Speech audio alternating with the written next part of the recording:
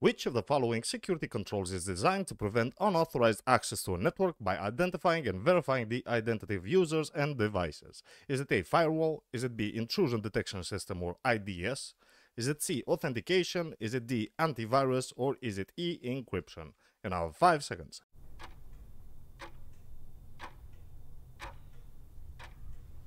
And the correct answer is C, authentication. Authentication is the process of verifying the identity of users or devices trying to access a network. It ensures that only authorized individuals or systems gain access. Examples of authentication methods include passwords, biometrics like fingerprint or facial recognition, and smart cards. And for the incorrect answers, firewalls are designed to filter network traffic but do not perform user or device authentication. Intrusion detection systems or IDS detects and alerts on suspicious activities but does not authenticate users.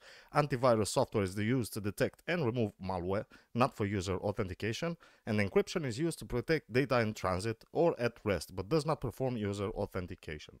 And for the next question of our exam, question number 2. And the question states, which of the following encryption algorithms is considered the most secure for protecting sensitive data? Is it A, WEP? Is it B, AES? Is it C, DES? Is it D, SSL? Or is it E, MD5? You now have 5 seconds.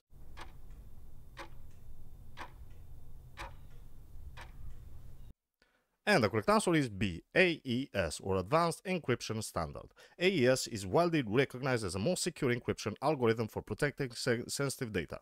It uses strong symmetric encryption, making it extremely difficult for unauthorized parties to decrypt data without the proper key. And for the incorrect answers, WEP, or Wired Equivalent Privacy, is an outdated and insecure encryption algorithm vulnerable to attacks.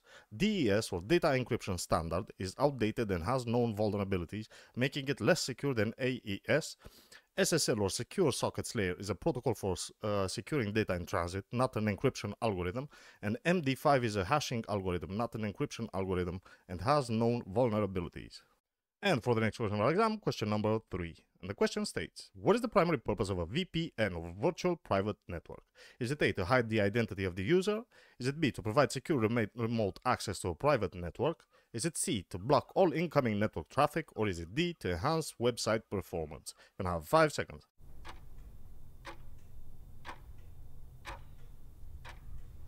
And the correct answer is B, to provide secure remote access to a private network. A VPN allows users to securely connect to a private network over the internet, ensuring data confidentiality and integrity. It is commonly used for remote access and connecting branch offices. And for the incorrect answer, to hide the identity of the user. While a VPN can mask a user's IP address, its primary purpose is not to hide identity, but to secure connections. To block all incoming network traffic, this is not the primary purpose of a VPN. It's more related to firewall functionality. And to enhance website performance. VPNs are not designed to improve website performance. They focus on security and privacy. And for the next question of our exam, question number 4. And the question states, which of the following best describes a phishing attack? Is it A, gaining unauthorized access to a system by exploiting a software vulnerability? Is it B, sending deceptive emails or messages to trick individuals into revealing sensitive information? Is it C, intercepting and decoding encrypted data transmitted over a network?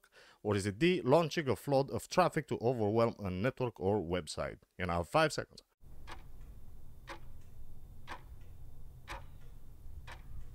And the correct answer is B, sending deceptive emails or messages to trick individuals into revealing sensitive information. Phishing is a social engineering attack where attackers use deceptive emails or messages to trick individuals into disclosing sensitive information, such as login credentials or financial details. And for the incorrect answers, gaining unauthorized access to a system by exploiting a software vulnerability. This describes a different type of attack, not phishing. Intercepting and decoding encrypted data transmitted over a network. This is related to eavesdropping or decryption attacks, not phishing.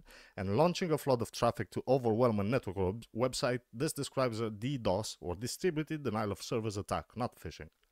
And for the next question of our exam, question number 5. And the question states, which of the following protocols is commonly used for secure email communication? Is it A, SMTP? Is it B, HTTP? Is it C, FTP? Is it D, SNMP? Or is it E, SSH? You now have 5 seconds.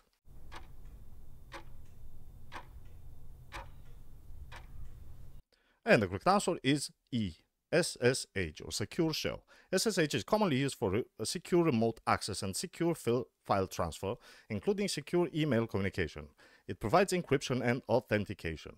And for the incorrect answers, SMTP is used for sending emails but does not inherently provide encryption or security. HTTP is used for web communication and is not designed for secure email.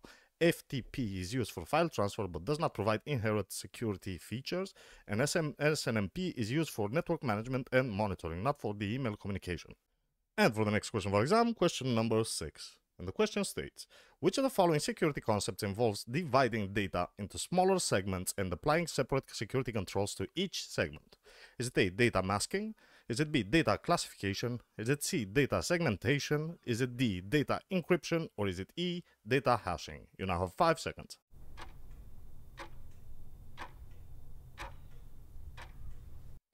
And the correct answer is C, data segmentation. Data segmentation involves dividing data into smaller segments and applying separate security controls to each segment based on its sensitivity. This practice helps protect sensitive data whilst allowing access to less sensitive information. And for the incorrect answers, data masking is the process of hiding parts of sensitive data while retaining its format. It's not about dividing data into segments. Data classification involves labeling data based on its sensitivity but does not necessarily involve segmentation. Data encryption is the process of converting data into secure format to protect it from unauthorized access, but it doesn't inherently involve data segmentation. And data hashing is a technique for creating fixed-size, irreversible representations of data, not data segmentation. And for the next question of our exam, question number 7. And the question states, which of the following is an example of two-factor authentication, or 2FA? Is it A, a username and a password? Is it B, a fingerprint scan and a smart card? Is it C, a PIN and a passphrase? Or is it D, a security token and a security question? You now have 5 seconds.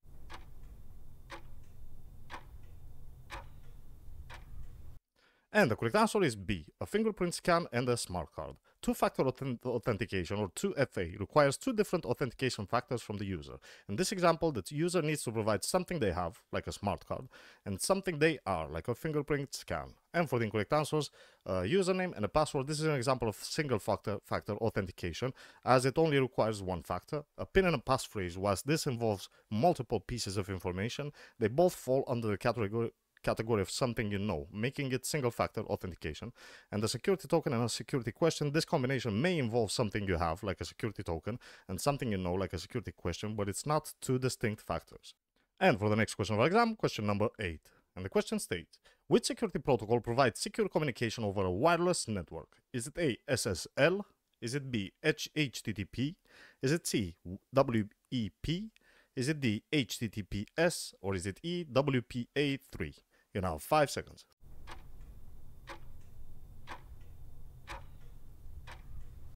And the correct answer is E, WPA3, or Wi-Fi Protected Access 3. WPA3 is a security protocol designed to provide secure communication over wireless networks, addressing vulnerabilities found in older protocols like WEP and WPA2. And for the incorrect answer, SSL, or Secure Sockets Layer, is used for securing data in transit over the internet, but is not specific to wireless network security. HTTP is a protocol for web communication and does not inherently provide wireless network security. WEP, or Wired Equivalent Privacy, is an outdated and insecure wireless security protocol, and HTTPS is a secure version of HTTP used for web communication, not wireless network security. And for the next question of our exam, question number 9. And the question states, which of the following is a common social engineering technique that involves pretending to be someone else to gain unauthorized access? Is it A, phishing? Is it B, spoofing? Is it C, brute force? Or is it D, encryption? You now have 5 seconds.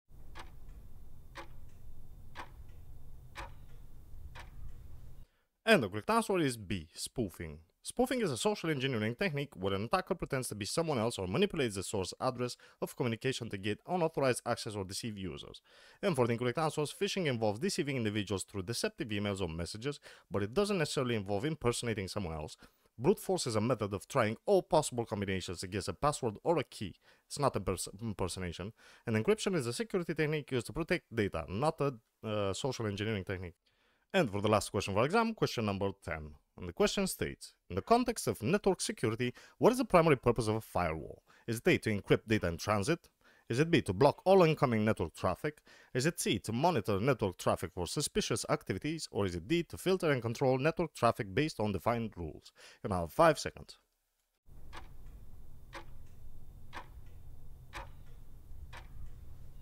And the correct answer is D, to filter and control network traffic based on defined rules. Firewalls are designed to filter and control network traffic based on predefined rules and policies, allowing or blocking traffic based on security requirements. And for the incorrect answers, to encrypt data in transit, while some firewalls may provide encryption features, encryption is not their primary purpose. To block all incoming network traffic, firewalls are not designed to block all incoming network traffic, but to filter and allow traffic based on rules. And to monitor network traffic for suspicious activities, this describes the role of an intrusion detection system, or an IDS, rather than a firewall. Ladies and gents, if you'd like to further support this channel, make sure to check my Udemy instructor channel, where I've posted a number of CompTIA exams. The exams consist of 270 questions each, and they are presented in greater detail. The link for my Udemy instructor channel is presented in the description of this video. If and only if you found this video informative, make sure to drop a sub and share it with your friends. I hope you found this video informative, and I will see you guys next time. Peace!